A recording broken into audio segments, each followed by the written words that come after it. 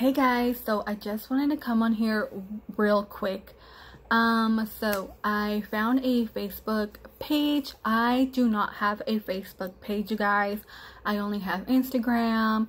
I have Twitter, which I don't know my password anymore, but I do have Twitter. So I was roaming around Facebook and I found somebody made a page and I was like, oh, cool. You know, that helps my channel, helps my videos. I was like, cool, somebody is out there sharing my videos and helping me. But then I was like, you know what, I should create a page because they have a community page made. They use my icon girl. You know what, let me flip this around and show you, because they do have people following them, a little over 1,000. Do not follow this page. Do not leave them anything personal. Let me show you. Okay, you guys, so this is the page I'm talking about. I have this here because I do have like my own little family personal Facebook page, but not anything to do with my YouTube or anything like that. So this page is a community page. And it has a little bit over 1,000 people follow it, a little over 1,000 people like it. So they made a community page, and at first I didn't think anything of it. I was like, oh, cool. But then when I click on the video, normally when you click on a video on Facebook, it takes you to that direct link, which would be my YouTube channel. So they're just downloading it. So if you click Marshall's Deals, you can't click on it. It would just, if I click on it, you're just going to get a bigger screen. And then, yeah, they're just taking my videos and downloading it, which I don't know. See how it's typed right here? I don't type like that. I don't use underscores or anything like that. So I am a little ticked off. I'm not going to lie. Well, I am very ticked off because A, they have a little bit of following. And you know what? I've been trying to make a Facebook page for the past 2 days. And Facebook keeps deleting my page. Facebook is calling me a fraud when I'm trying to create a page for my YouTube channel, when I found out, oh, they're just downloading, not giving me any credit or anything like that. So if you're following this page, don't leave them any information. And that is my fear. Somebody leaving them information, maybe somebody asking, hey, if I paid you, can you pick this up for me? And I don't do that. Sometimes if I do that, I just do it for free if I find it. I've done that before in the past, but do not give this page any of your info. And that is my fear, that they will kind of ruin my little, you know, my little group I have on YouTube, because they're just, I don't know what the purpose of this is, but it's not helping my channel. There's no links. And if they're trying to get handouts or companies to hand them items, that's what really bugs me. So that's why I decided to make this video, because I didn't want to talk about it. But then when I try to create my Facebook page, I got kicked off twice and I'm banned from my page I tried to make. And then I made another one, and then Facebook is being a little weird. They say they want me to send a picture of my driver's license. I'm like, for what? I'm not going to do that. This is just for my YouTube channel to help spread my videos. So I'm not going to give Facebook any of my personal information. So there you guys have it. Do not trust this Facebook page. I do not have one.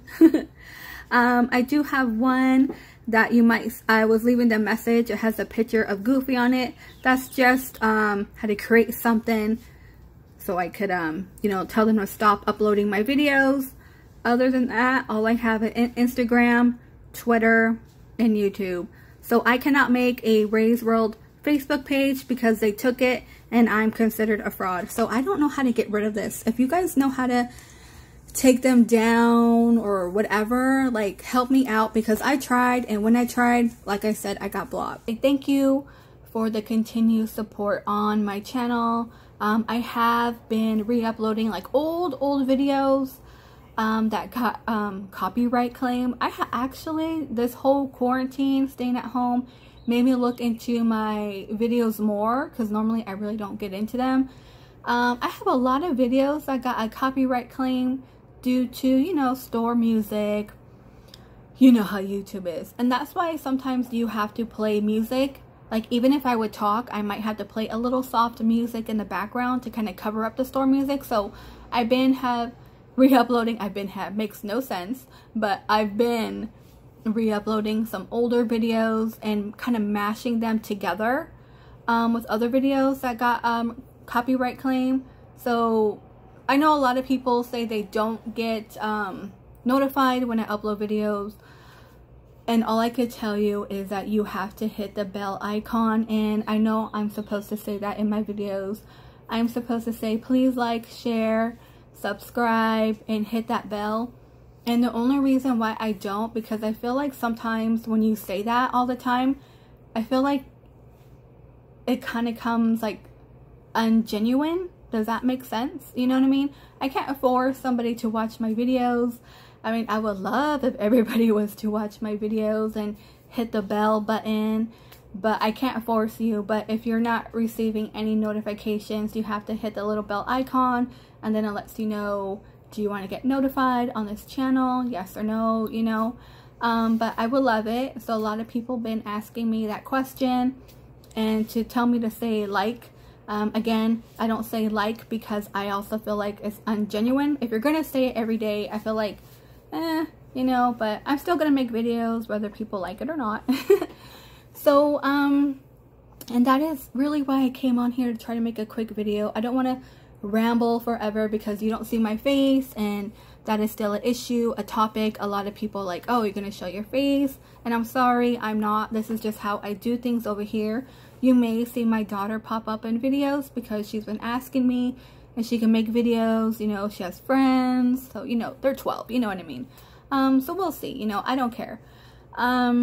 Also, you guys, a little life update. So when I made that family Dollar General, is that what it's called? I really don't go in there that much, but I did find a Lysol toilet paper and things I needed, which I didn't have in a long time. Ew, my gosh, my hands are so dry, you guys. Oh my gosh, my hands are so dry now.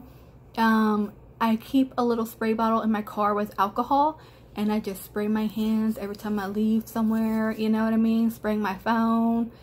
It's just like, we're kind of overdoing it, but we have to, you know what I mean? So yeah, my hands are really yucky. Anyway, so when I made that video, I put a little disclaimer of why I was in there, and how do I say it without like trying to sound mean or anything like that?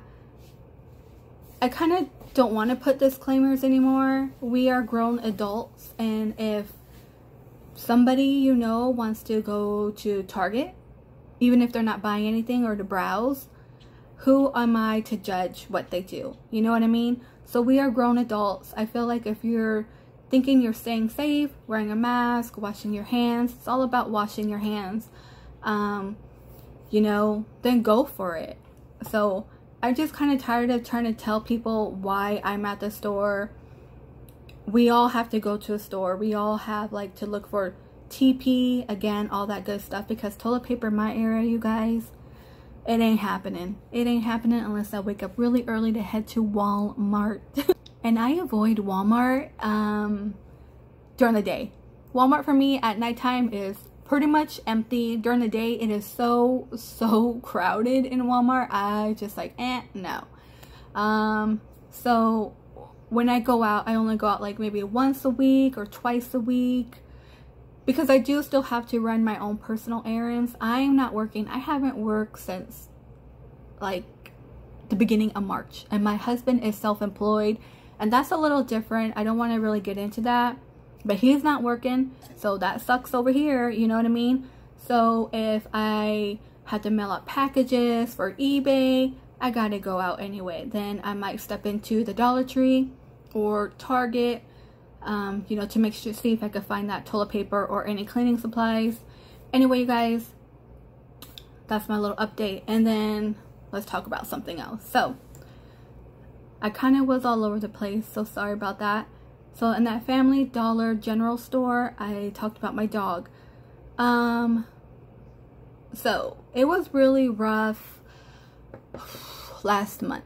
I'm not gonna lie, I was in a really bad funk. I had this dog since he was a baby. My son was maybe a second grader, And you know, my son is 16 now, so that was really hard. I don't want to talk about it. Ugh. Okay, anyway, so Baron got really sick, and we were noticing he was declining, and we took him to the vet. And it's really weird because when we took him to the vet that day, we had to like drop him off. You cannot be with your dog, like if you have to go to a vet now, it's pretty much that social distancing rule. Okay, they took him in, they gave him like fluids and stuff like that, kind of like they did that first time when I took him in and I shared. So they did that. I had to drop him off. So in between that time, I ran my errands, you know. And then a couple days passed and I noticed he was not doing good, and it's really weird. It was like a mind game because some days he was great, you know. I would share, he's rolling on the grass, rolling around, he's having a time. Sometimes his tail would wag back and forth, but he was declining. And he got really congested where I saw snot in his nose, and I've never seen my dog with snot in his nose ever. And then he was sleeping a lot, and since I had medicine for him to help him with pain and allergies, I could only put it in his food because he would not take it. And I noticed he wasn't eating, but he was drinking water and going to the bathroom. So that was kind of a good sign, right? But we were looking at him every time he was asleep, and he just looked awful. And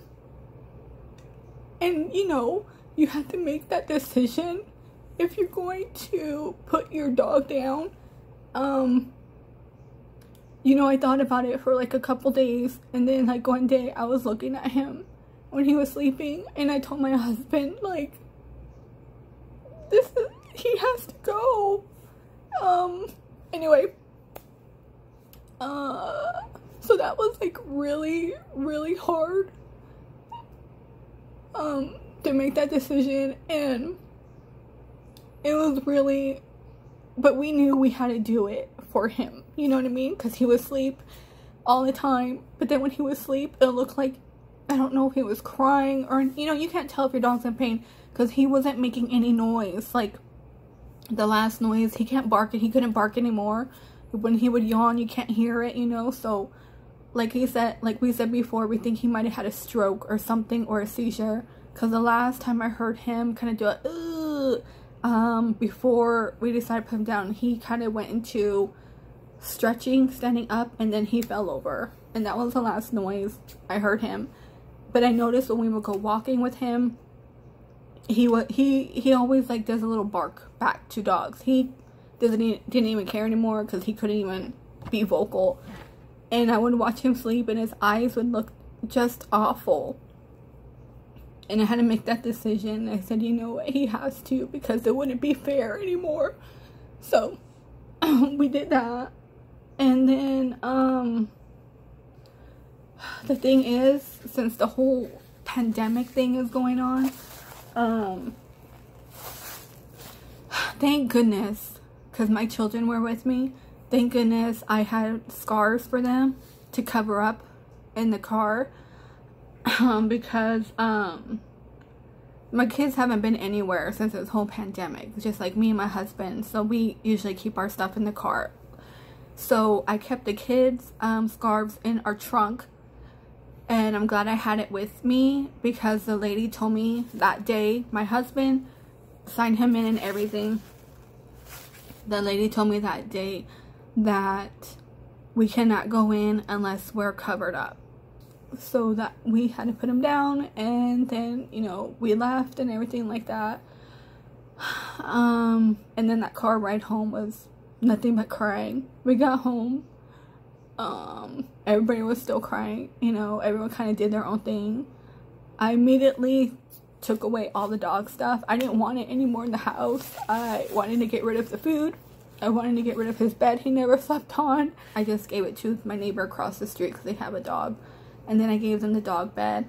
and we just told him what happened. But Bear never slept on the dog bed. He always refused to sleep on dog beds. I have no idea why. But time has passed, and I started to feel a lot better until I just started talking about it.